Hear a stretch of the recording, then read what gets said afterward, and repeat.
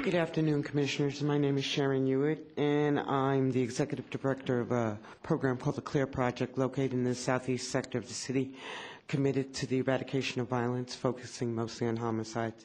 Today, I'd like to take this opportunity to thank you for your due diligence in reviewing this matter.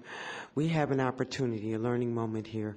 I'm here to say and stand with my sisters who have been strong voices for the eradication of violence, domestic violence, but I'm here to also point out, while we will continue to work together, this is an inappropriate and excessive response to what I think is a family and personal issue.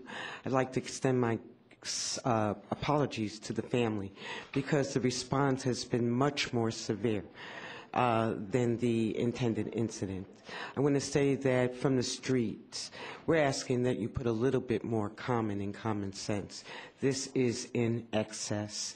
We have a burgeoning crisis of homicides, and we say to you, please look at the collateral damage in terms of limited resources being directed in a situation in which the voters of this city actually have an opportunity, should they feel that Ross Mirkarimi is inappropriate in his seat, to recall him.